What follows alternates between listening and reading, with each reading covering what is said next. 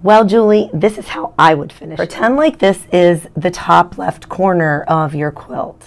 In this area, I would go ahead and add half of another hexagon. Now that will give us a straight edge all the way down the sides of this quilt. For the top of this quilt, this is where it gets tricky for some people. This spot right here is delegated for the bottom of the next hex. Here's the bottom of another hex. I would do one of two things to the top of this quilt. Cut this straight across, leaving these pieces in, possibly putting them as a background color. Or I would continue with this pattern, leaving those peaks, and I would bind those just like that, giving a really unique edge to this quilt. Inquisitive quilters like Julie want to know how to finish the edges on this 3D quilt block.